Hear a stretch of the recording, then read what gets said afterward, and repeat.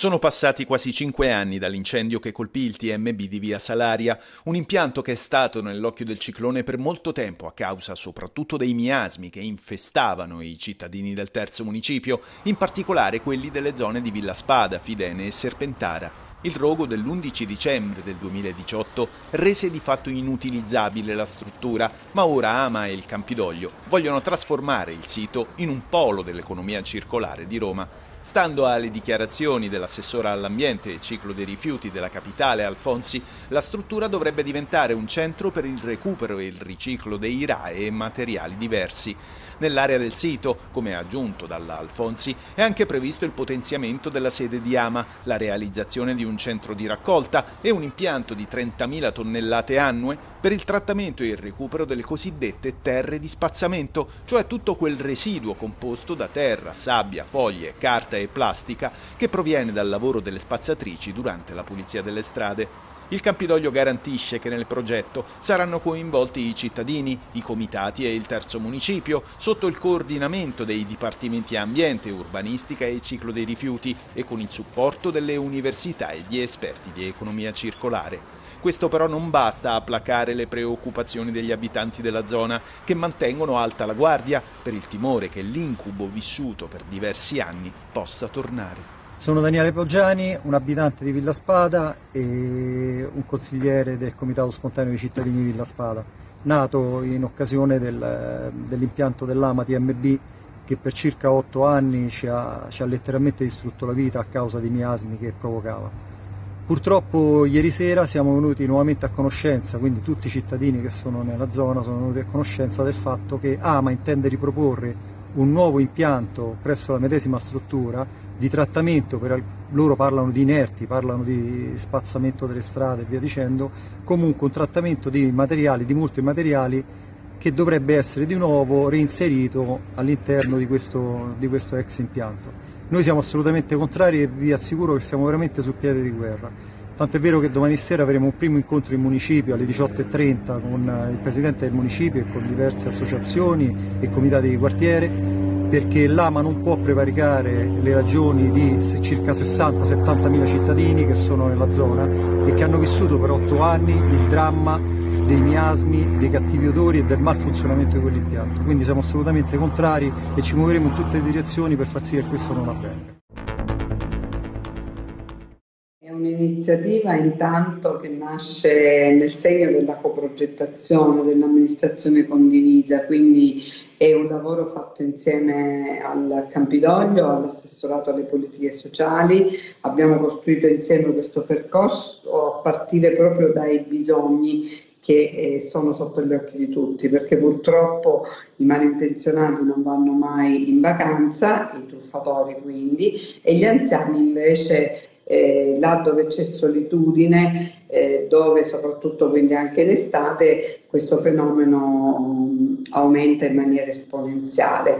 La cosa importante, il valore aggiunto è che in questa collaborazione, in questa rete che è il punto di forza dell'iniziativa, c'è la Polizia di Stato. Come Agli di Roma, insieme alla Polizia di Stato, sono 9 anni, insieme alla FAP, la Federazione degli Anziani e dei Pensionati, che portiamo avanti questo percorso antitruffa.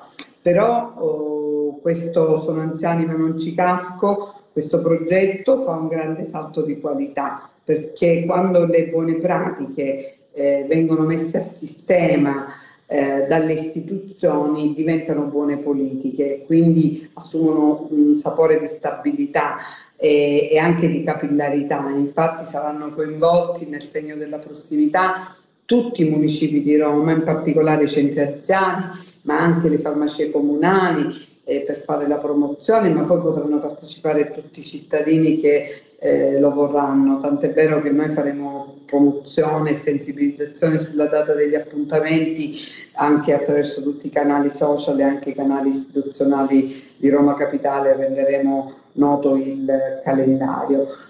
Questa iniziativa ha anche come particolarità quella non solo di dare delle informazioni contro le truffe, ma anche di creare una rete di protezione sociale attorno all'anziano, mettendo insieme istituzioni, organizzazioni sociali, polizia di Stato, e anche quella di lavorare per contrastare la solitudine. Devo dire anche che il problema delle truffe non riguarda solo gli anziani, anche le persone più giovani, perché a volte i truffatori, ripeto, che hanno una fantasia infinita e diabolica, mettono a punto delle truffe quasi perfette. Quindi è fondamentale dare delle informazioni proprio per rendere gli anziani più accorti. I percorsi sono formati da 2 appuntamenti, uno con la Polizia di Stato e uno con delle psicologhe che aiutano gli anziani a superare la vergogna, a raccontare gli episodi, a denunciarli, perché spesso non lo fanno perché magari hanno paura di essere considerati rimbambiti e quindi magari hanno paura che gli vengano ridotti i loro poteri di acquisto, il bancomat e così via. Invece le nostre esperte, le nostre operatrici li aiutano a superare questa vergogna, anzi ad aiutare gli altri anziani. Il 2022 è stato caratterizzato da una netta ripresa della mobilità e come conseguenza anche dell'incidentalità stradale dopo gli anni in cui la pandemia ha visto la sua fase più acuta. Stando all'ultimo rapporto Istat-ACI, si contano 3.159 morti sulle strade italiane nell'ultimo anno, una media di 9 al giorno. Rispetto al 2021 gli incidenti e gli infortunati fanno registrare nel complesso una crescita. Continua a essere una nota particolarmente negativa la quota di bambini da 0 a 14 anni deceduti in incidente stradale, 39 nel 2022, dei quali 27 tra i 5 e i 14 anni, in aumento rispetto agli anni precedenti. 1.375 vittime erano tra gli occupanti di autovetture, 781 i motociclisti, 485 tra i pedoni. Per quanto riguarda le cause degli incidenti, la distrazione alla guida è quella più frequente, ci sono poi il mancato rispetto della precedenza e la velocità troppo elevata. Quest'ultimo è il comportamento più sanzionato e rappresenta il 38,7% del totale. La maggior parte dei sinistri, il 73,4%, avviene su strade urbane, il 21,5% su quelle extraurbane. Serviva una scossa all'ambiente romanista dopo il misero punto ottenuto nelle prime 2 gare di campionato contro Salernitana e Verona, e la scossa è arrivata. Dopo una estate intera trascorsa a rincorrere un attaccante sul mercato, e quando ormai tutti i tentativi sembravano inesorabilmente falliti, la Roma ha saputo mettere le mani su uno dei più forti attaccanti d'Europa. Romelu Lukaku è arrivato ieri a Ciampino, subito travolto dall'entusiasmo irrefrenabile del tifo giallorosso. Vedremo se ci saranno colpi ulteriori sul mercato. La Roma avrebbe bisogno ancora di qualche acquisto per migliorare tecnicamente alcuni ruoli, basti pensare alla difesa, agli esterni, al portiere.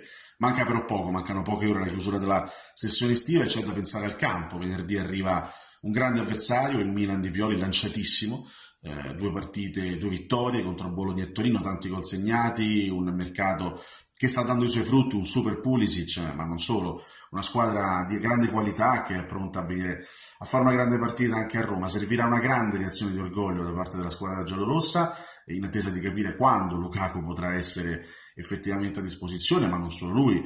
Mourinho aspetta Smona, aspetta Sanchez.